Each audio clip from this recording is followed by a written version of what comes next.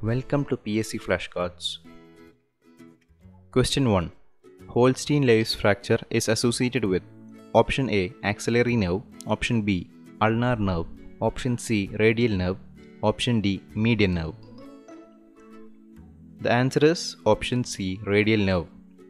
A Holstein-Lewis fracture is a fracture of the distal third of humerus resulting in entrapment of the radial nerve.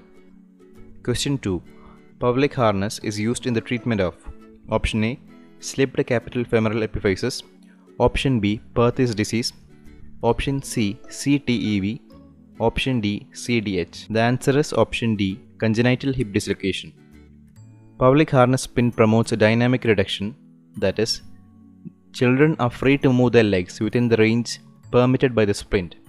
This splint is also used for the treatment of DDH, Developmental Dysplasia of Hip.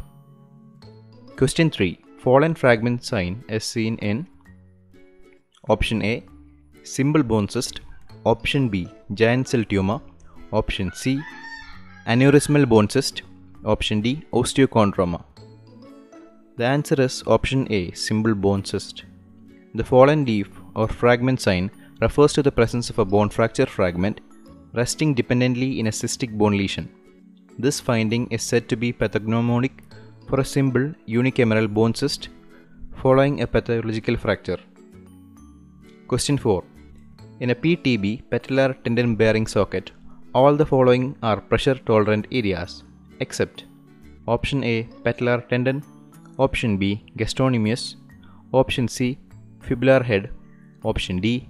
Medial tibial flare. The answer is option C. Fibular Head. Thank you. Please subscribe to this channel PSC Flashcards.